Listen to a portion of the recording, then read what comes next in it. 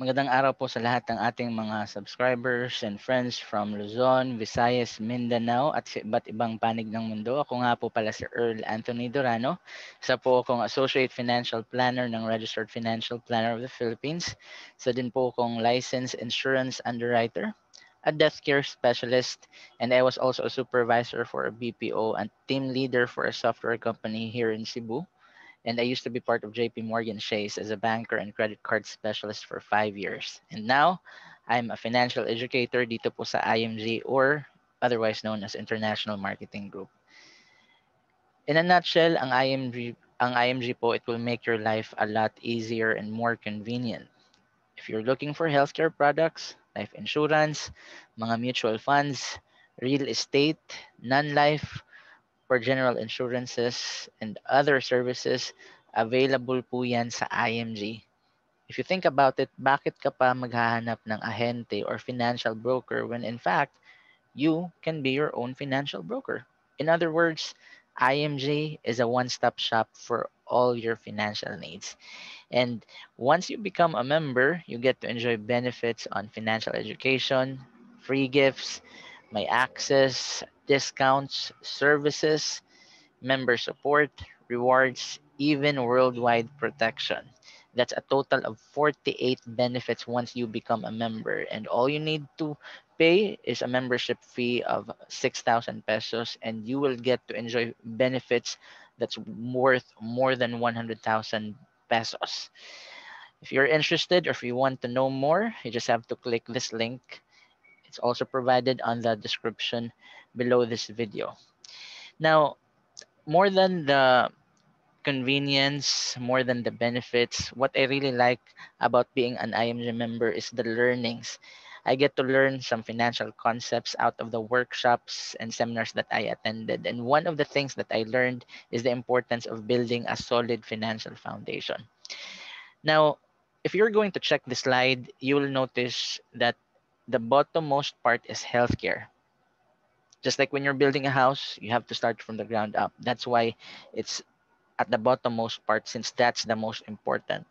Once you're done, then that's the time you can start building your life insurance, bayaran mo yung utang mo, emergency fund, and then lastly, investments. Siguro nagtatanong yung iba, bakit kailangan healthcare muna? Well, let's talk about the healthcare condition here in the Philippines. Real talk number one. Healthcare cost is getting more expensive. In fact, in an article published on June 2019 by Manila Bulletin, it is believed that the medical inflation rate dito sa Pilipinas it's projected to rise 13.7%, making it the second highest in Asia. And it's very scary and alarming because this happened before the pandemic. So you can just imagine how things must have changed, especially nung last year. And what's very sad is every time I share this with my friends and loved ones, I always get the response, hindi namin kailangan yan kasi may PhilHealth, kasi may universal healthcare. Well, real talk number two. PhilHealth or universal healthcare will not cover everything. Those who have first-hand experience when it comes to paying the bills would know what I'm talking about. PhilHealth will only cover a portion of the bill. The rest of it will be shouldered by either the patient or the insurance company or sometimes both. And as we all know, may kinakaharap pong issue yung PhilHealth, and that's why I'm not surprised why around 600 private hospitals threatened that they will no longer renew their PhilHealth accreditation in 2020 due to unpaid claims. Paano pag walang PhilHealth? Paano pag walang insurance? That means the patient will shoulder all the medical expenses. That brings me to real talk number three. You lose your savings when you get hospitalized. At sometimes, nadadamay din yung savings na dapat para sa tuition ng anak or savings na dapat para sa retirement ng magulang natin. At kung naubos na lahat, dyan na po papasok yung hashtag KMJS, hashtag Tool in Action. Sana may savings. Paano pag wala? Kaya nga karamihan sa atin, real talk number four, we choose to be an employee for a company that offers free healthcare for their employees and dependents.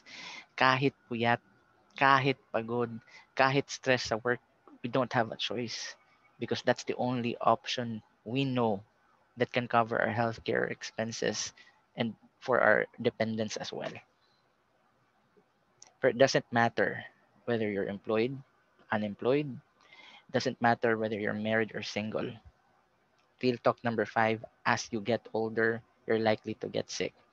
There will come a point in our lives when di mo na siya it's no longer within your control. Darating yung point na magkakasakit tayo habang tumatanda tayo, di ba? And lastly, real talk number 6. I don't even know if I need to talk about this, but the COVID-19 virus has become a global health crisis, and hopefully nung last year nung nagka-pandemic, nung nag-lockdown, hopefully we realized the importance of having healthcare. Buti na lang dito sa Pilipinas, maraming mga healthcare companies at isa na po dyan si Kaiser International Health Group. Now, personally, tinatanong ako ng mga friends ko, ng mga kasama ko sa work, bakit ba Kaiser yung napili mo in the first place? Bago ko po sagutin yan, if you're still new to this channel, please like, subscribe, hit the bell icon, share it with your friends, and if you have suggestions or questions or concerns, just leave the comments below. Okay? So, ang tanong is, bakit si Kaiser yung pinili ko? Well, I have 8 reasons. First of all, registered po siya sa Securities and Exchange Commission. Registered din po siya as healthcare company dito po sa Insurance Commission. Member din po siya sa Philippine Association of Health Maintenance Organization Companies or PAMOC, which was lauded and praised by President Duterte, VP Lenny, our insurance commissioner, even the previous Secretary of Health. That's why it has been uh, receiving really good feedback and testimonies coming from our providers, since it also has a lifetime network access. That's over 500 accredited hospitals and over 1,000 accredited specialists all across the country. You will also see good feedback and reviews coming from our doctors, the hospitals, or our providers on the Kaiser website. It's also trusted by our lawmakers, yung mga House of Representatives or Congress, and even some government agencies. In fact, yung Kaiser po, it has been the healthcare provider for our Congress for several years now. Baka sinasabi ng iba na baka government employees lang yung pwedeng mag-avail ng Kaiser. Actually, hindi po. Even our megastar, Sharon Cuneta, she's a Kaiser policy holder and she happens to be our Kaiser ambassador as well. So with all this in mind, I decided to have my own Kaiser policy, and I have decided to introduce it and share it with my friends because I have that confidence and peace of mind, kumbaga. Yung Kaiser International po, it has a wide array of products and services. Kasama na po dyan yung short-term care, senior care for our senior citizens, at lastly, andyan din po yung tinatawag nating long-term care. Ano ba tong long-term care? Ang long-term care po is matagal na pong nai-enjoy ng mga citizens doon sa US, sa Canada, Germany, at even sa UK. Pero tinatanong ng iba, bakit doon lang in-offer? Actually, hindi lang po dito sa mga bansang to in-offer yung long-term care. Kasi the good news is, meron na pong long-term care dito sa Philippines. At ito po yung tinatawag nating Kaiser Ultimate Health Builder. It's called 720 plan because 7 years mo lang siyang babayaran and it will mature on the 20th year. This Kaiser Ultimate Health Builder is divided into 3 periods. Gaya nga ng sinabi ko, 7 years mo lang siyang babayaran. So ito po yung tinatawag nating paying period or accumulation period. Once it's fully paid, dyan po papasok yung tinatawag nating extended period wherein madadagdagan yung benefits, and on top of that, the investment side will also come into the picture. And once it's fully paid, once it matures on the 20th year, that's also the time when the long-term care period comes into the picture. So iisa-isahin natin yan mamaya. Let's first talk about the accumulation period or paying period. May benefits bang ma-enjoy yung Kaiser policy holder kahit hindi pa fully paid yung plan? Yes, it's a big yes. In fact, during the accumulation period, kasama sa mga benefits yung annual physical exam, yung dental benefits, at marami pa pong iba. The good thing is, if the policy is not used for confinement within the first 7 years, it's very good kasi you get rewarded for it. Kasi 85% of the contract price, it will be returned to the policy owner on the maturity date. So let's try to check how this works. Today, I'm planning to go to SM Cebu so that I can have my annual fiscal exam for this year. So what I'm going to do is I'm going to walk you through on how to do it using the Kaiser's website. So ito yung Kaiser website. Once your policy is approved, you will be given a username and password. So you just have to click log in once you're done. Once you're logged in, that's the time it will route you to the home page. And then one of the options under quick links, it says schedule annual fiscal examination. So you just have to click that, and then you'll be routed to this page. And you just have to click schedule your APE or annual fiscal examination. Dito po, you will be routed to a link. It's actually a virtual map, and it will locate for the nearest hospitals, clinics, or dentist from where you are. And since I have one clinic in mind, gusto ko yung annual fiscal exam ko is SM City Cebu. So ilalagay ko lang SM City Cebu dito sa search box, and there you go. You'll be given the option to click APE. And once you click that, you will receive a confirmation that it has been put in place. And then you will also get an email saying it's confirmed.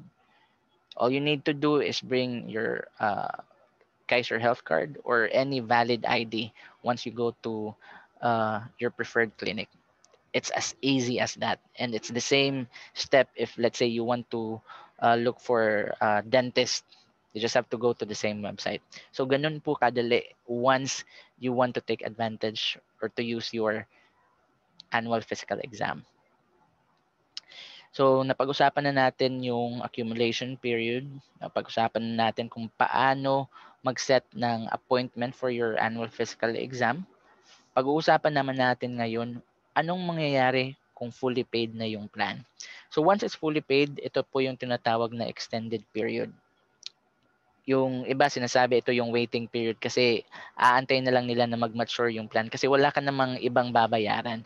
The good thing is during this period, lahat ng benefits that I mentioned kasali din po dyan. It will remain as is. It will just marami lang may idadagdag lang na mga benefits kasi during this period kasama na din sa benefits yung outpatient benefits. Covered na din po yung pre-existing condition, yung maternity benefits, even critical illness or dreaded diseases, pasok na po sa banga. And like I mentioned, dito din po papasok yung investment side. So for illustration purposes, sabihin natin si plan holder is 22 years old, kumuha siya ng K100 at yung annual, yung mode of payment niya is annual. Now, during this period, papasok yung tinatawag nating 10% yearly health benefit. Since si plan holder ay kumuha ng K100, so 10% ng 100 is 10,000, di ba? So every year, papasok yung 10% yearly health benefit.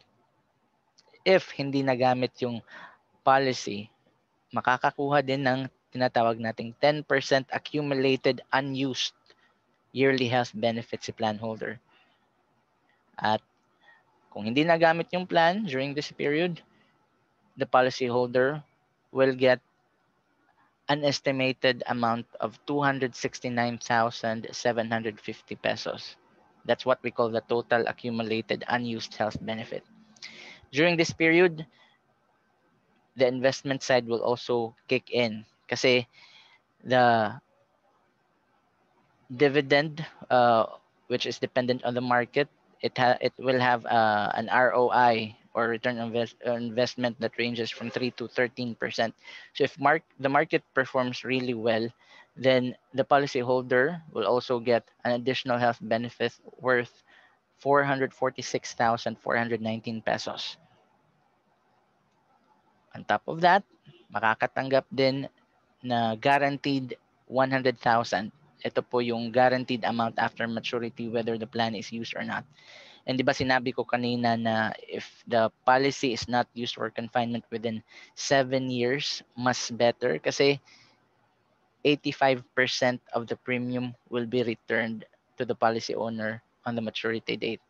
So if you think about it, if you will add it up, you will get as much as 1,166,169 pesos.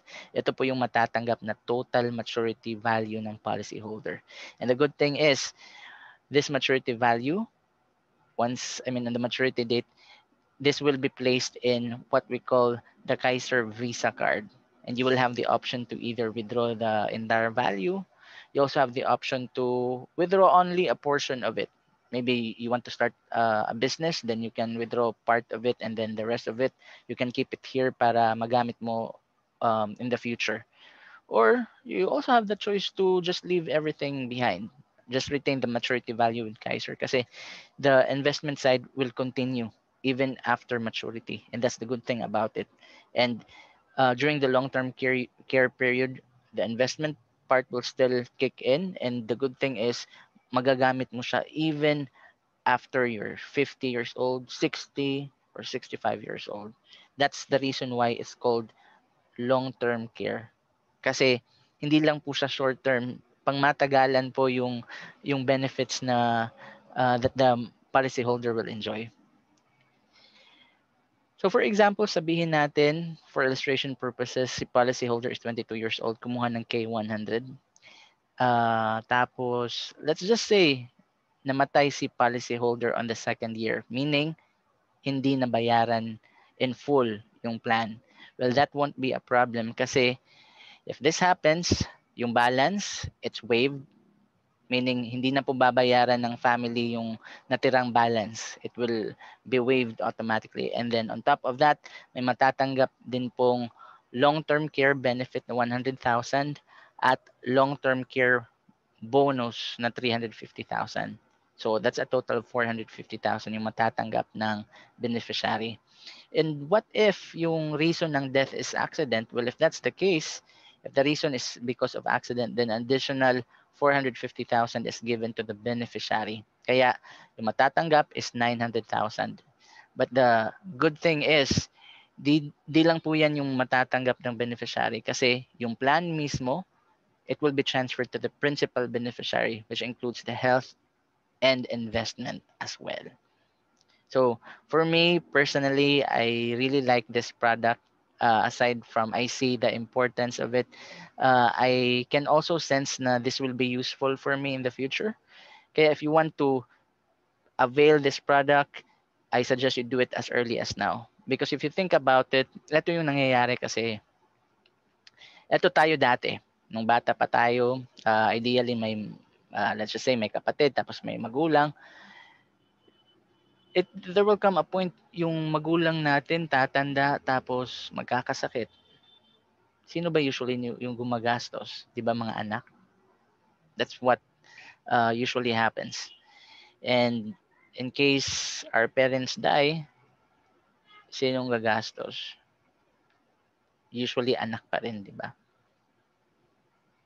So darating yung point na mawawala na yung mga magulang natin, yung matitira tayo, and hopefully at this point meron na tayong partner or meron na tayong anak.